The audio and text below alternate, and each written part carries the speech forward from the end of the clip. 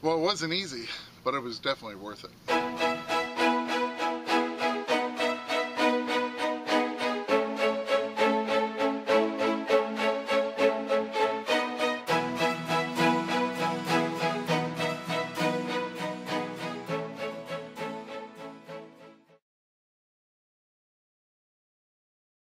Well, welcome to Finding America. It's really nice to see you here.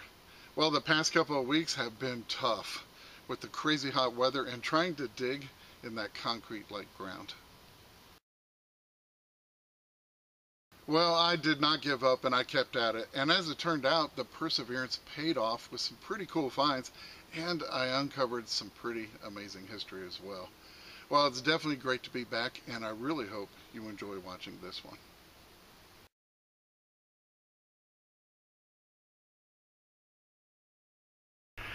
I tell you what, it is so hot. It's unbelievable. But I'm in a little bit of a shady area between this house and a 1930s house. This house looks a bit older. I could say it might go back to early 1900s. I'm hoping.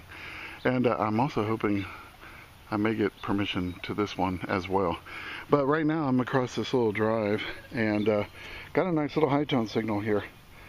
And I dug down and this popped out. Check this out. Now I thought it was a clad quarter at first. When it came out it was on its side, but I don't think so. This is a weird coin. I think it's 1986 and I think it's Irish. How about that?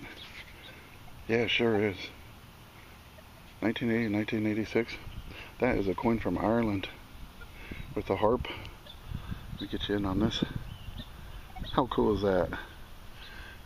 Don't find that very often in Tennessee. So last week I got a British penny, and this week I get a 2-pence piece from Ireland. Beautiful. Can't wait to get it cleaned up. Give you a better look at it, but hey, that's not too bad. First hole.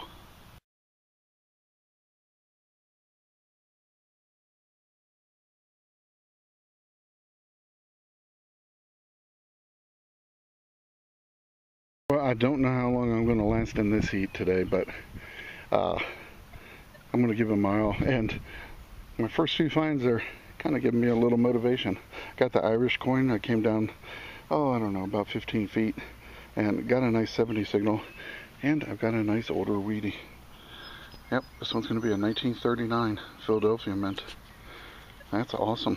That's what I was hoping to see here. And yeah, hopefully there's some more interesting things hiding.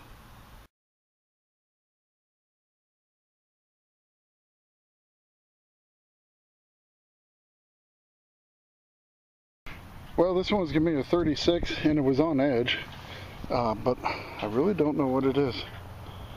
It seems to have been purposely cut into that shape. So yeah, not really sure, but thought it was interesting. Just thought I'd show it to you.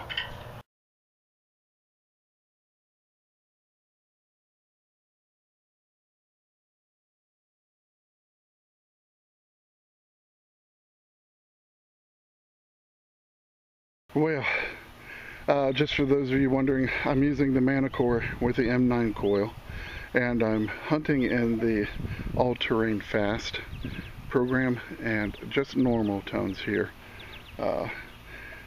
It's a place I haven't hunted. I usually switch to depth when I've hunted a place for quite a while. So I just wanted to hear some high tones and the mid tones and everything today, so that's what I'm hunting in. And this one gave me a 62. And it wasn't very far down, it was in the plug. And it's an old GM car key. It's an aftermarket replacement. It says, it actually says on it Ford GM cars.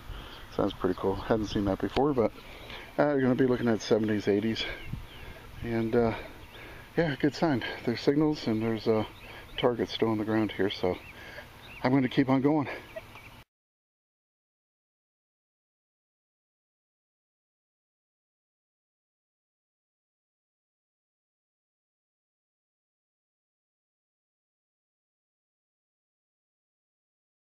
Now this next signal was giving me a 78, 79. I was hoping for a silver dime, but when I flipped the plug open, I realized it was definitely a little bit bigger target than that. And when I pulled it out, it was all crumpled up. I straightened it up, and it's kind of cool. It says Penetro Inhaler. So, and it put out by the Penetro company. So that'll give me something to look up when I get home. Definitely an older piece, maybe 40s, 30s, somewhere in there. But pretty cool.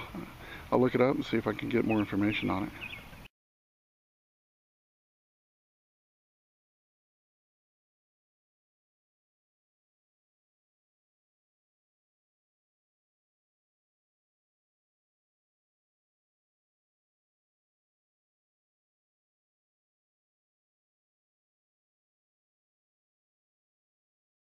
Well, I thought I'd give you an idea of where I'm hunting. These are all GI Bill houses, some older ones mixed in. I have permission to that one. I've hunted that one in the past. I'm hoping to get permission to that one. And I have permission to this one, that one, and that one. And then I have a huge empty field here that I'm hunting in right now. And I have permission to these two, so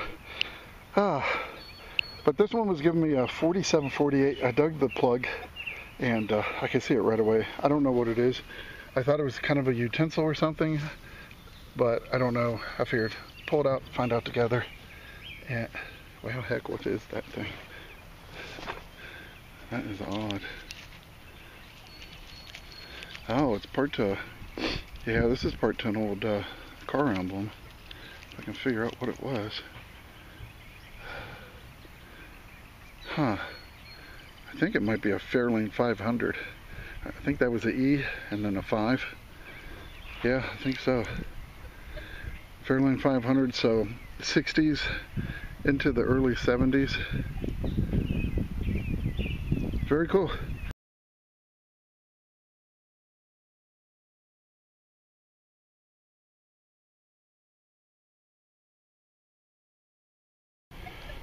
Well, I tell you, this heat is kicking my rear.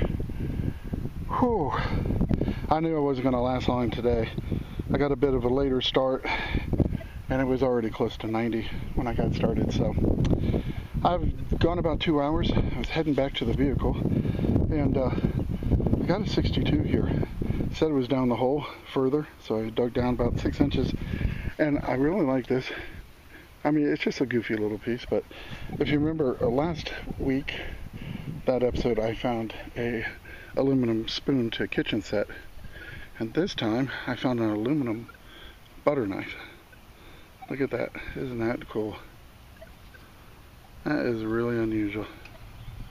I have never dug one of those before, and who knows, it might have a pattern on it or something, but I'll find out when I get home, get it cleaned up. But that's very cool. Never found one of those before. And yeah, by the way, it's going to be 1950s, 1960s.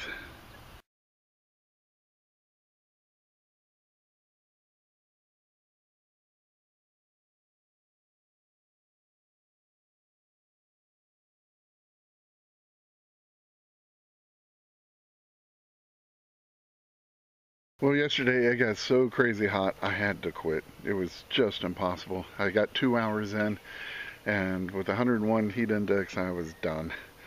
So I'm back out here early in the morning to pick up where I left off, and got a nice little signal here after digging a few pieces of garbage.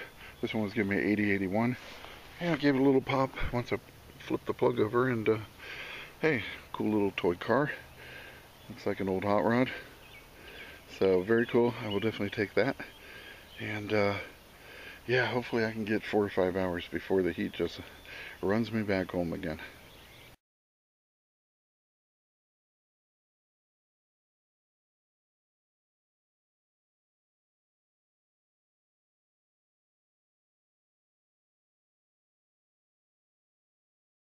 So this next one, give me a nice high tone. And oh, the ground's so hard. I was just chipping away at it. Got down to about 7 inches. And there's all kinds of ants in here, but I thought I felt something pop. And I reached in and I started to raise it up, and check this out. Look at that. How awesome. It's some type of old tin. Hoping that it has something on it. It's got something in it. Very cool. I'll tell you what, let me get this brushed off. We'll see what it is. Yeah, you can see the little hinge right there. Oh, this is cool. Alright, I'll be right back and we'll see what I found. Well, this is a pretty cool little piece right here. Very old. And it cleaned up really nicely. Really no design on it, except it does have this kind of very cool beaded edge. And you can hear that. There's something inside it, but right here on the front, hopefully I can get you in on it, it says Miro Dena. M-I-R-O-D-E-N-A. Very, sorry, had a bee trying to land on me. I had to shoo it away. That is weird. I've never heard of it. And believe it or not, I was able to open it rather easily. Look at this. That is like amazing. I don't want to open it too much. It'll break the hinge. But what was rattling inside is what it usually is, the broken mirror. So, some type of a cosmetic, maybe rouge with a mirror in one side, but isn't that awesome? Just perfectly preserved. And barely took any effort to pop it open, so that doesn't happen very often, and that is a great find.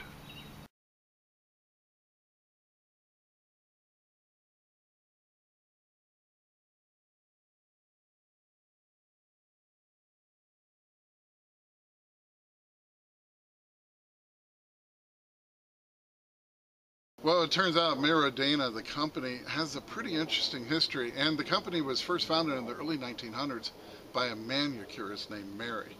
Well, we're pretty sure her name was Mary. It seems that Mary kept a pretty low profile in her private life, and she was apt to change her name whenever the circumstances warranted. Well, during the late 1800s, cosmetics, especially those that originated from France, were extremely popular and extremely profitable. And Mary decided she was going to start a cosmetic company. Well, the first thing she did was change her name to Marona, which she felt was much more French than Mary. And she went as far to claim that all of her products were made in France. Well, Miro Dena was actually based in Syracuse, New York. And all of its products were made by a company in New Haven, Connecticut, a company that had no problem affixing special labels to the products it makes for its clients. Well, it didn't take very long when people started to question whether the products were really from France. So in 1904, she went as far as to invite an impartial and well-known French chemist, Madame de Sabrison. And she invited her to go all over New York State and New England to department stores and even auditoriums, talking about the wonderful products that Miro Dena made. Well, she did really well, and the people loved her, but Madame Sabrison was keeping a very dark secret. She was actually Marona. Well, despite the shady claims to France, the products were actually quite good. So people didn't complain too much, and she ended up amassing a great fortune and living a very grand life. Well, ironically, Marona, who had built her company using deceit, was eventually undone by someone else's use of deceit. In 1955, at the age of 88, Marona passed away, and her good doctor teamed up with an unscrupulous lawyer to forge a new will that left him her entire fortune. Well, live a clean life, because what goes around always comes around.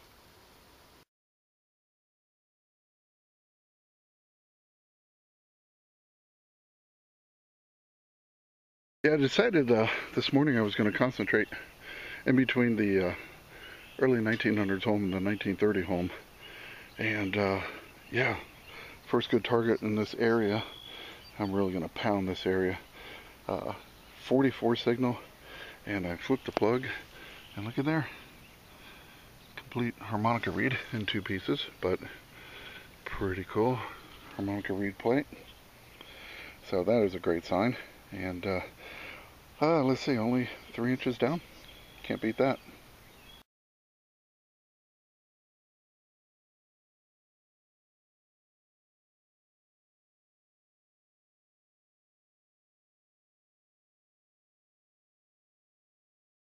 Got a slamming 69 signal inch down, and it's going to be a nice old weedy. This one's going to be a 1940 from the Denver Mint.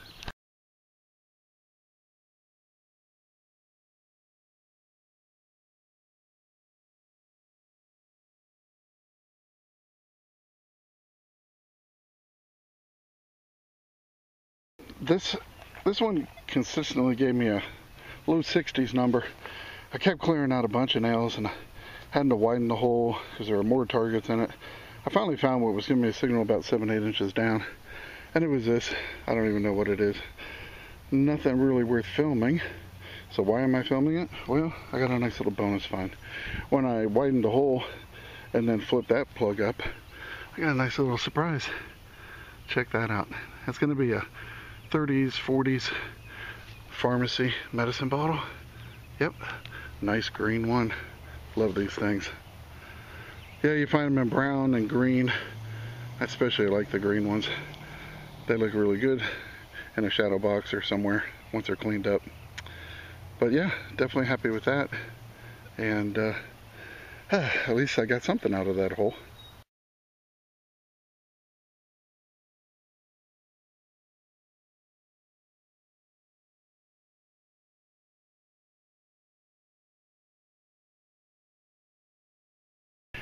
This ground just seems to get harder and harder. Or I'm just getting more tired. I don't know. I'm having to just chip chunks out of the hole to get down to this. And, it was giving me a 65. And I haven't cleaned it off yet, but I am guessing it's a old snowman cookie cutter. I think the handle's pushed down, but it seems to be in the shape of a snowman. I'll get it cleaned up, and it's pretty old though. It was about 7 inches down, entombed in concrete. Ugh.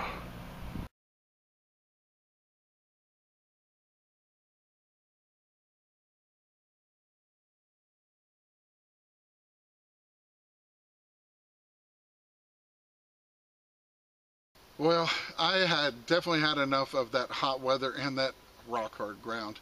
So I decided I was going to head down to the river in hopes that maybe the temperatures might be a little bit cooler there. Well, when I got there, I found out they weren't.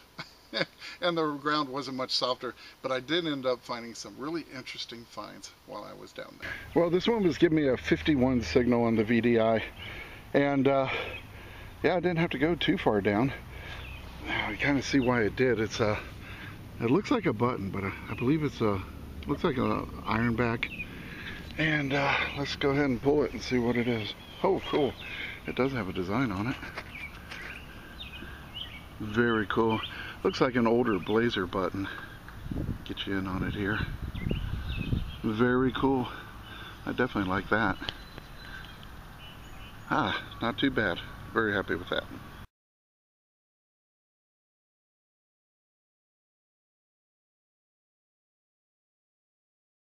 Well, this one was a mid to upper 30 signal. I've been doing a lot of garbage, so I wasn't expecting much from it. And yeah, that's why you keep digging it, because every once in a while you get a nice little surprise. Now, I'm not sure exactly what I have, other than it's a fired bullet and a pistol bullet, but it has a nice, really nice white patina on it, and I don't see any vertical crimping lines where they would have crimped a cartridge onto it like the later 1800s, early 1900s style. Solid base. I'm not sure. I'm gonna have to look into this one. It could just be late 1800s, or you know, we have found I should say I've found quite a few Civil War relics mixed in, so you never know. I'm just gonna do a little bit of research on this one.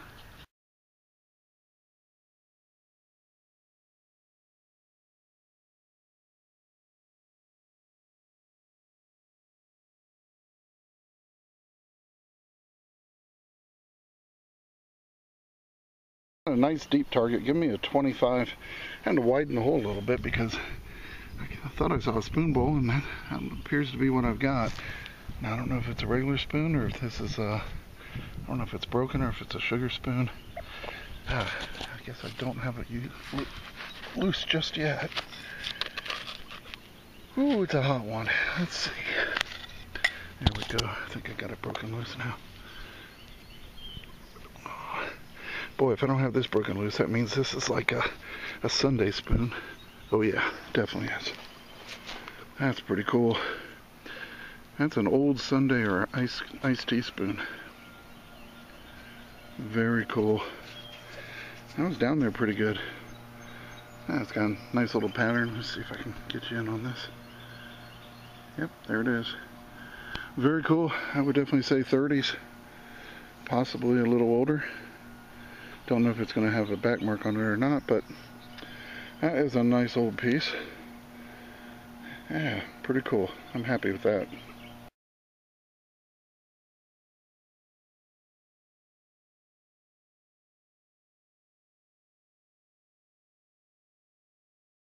Well, I'm going really low and slow in this area. There's just tons and tons of junk signals.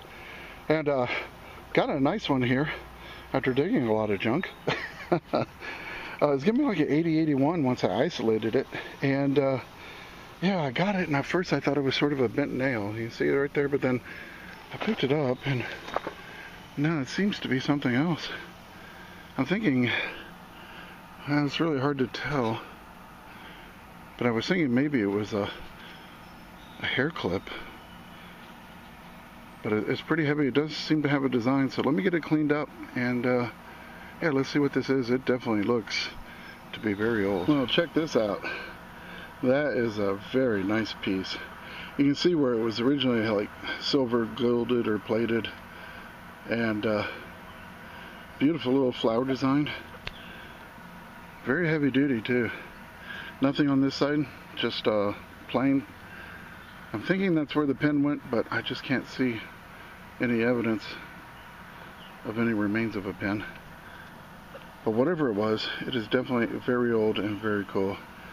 And most likely an older piece of jewelry. Some kind of pin or, you know, like a hair clip. So, very cool. I'm definitely happy to have that.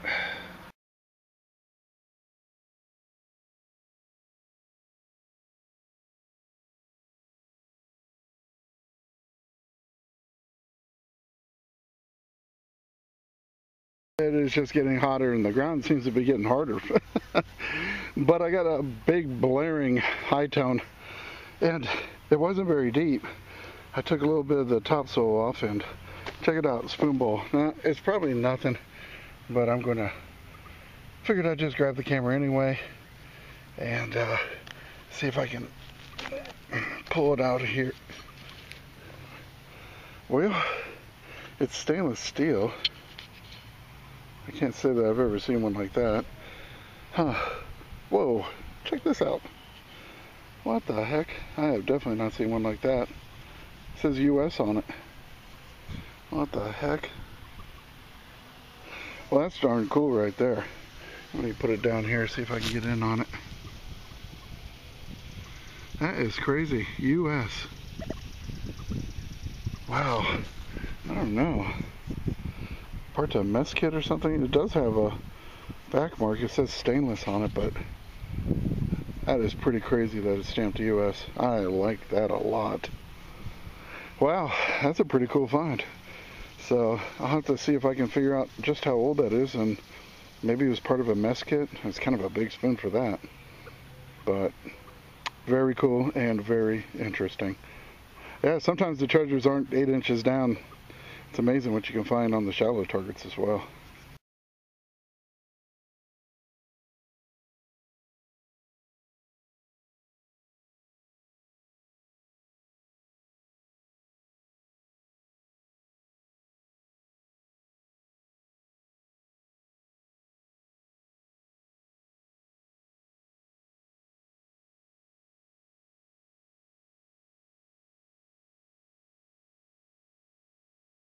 Well, it took a lot of effort and a bit of suffering, but I ended up finding some pretty cool things out there.